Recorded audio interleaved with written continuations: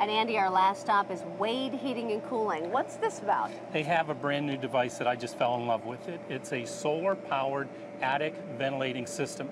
Biggest problem people have with their attics that overheat like that is they don't have any way to have electricity in their attic, and they don't want to spend thousands to put it in.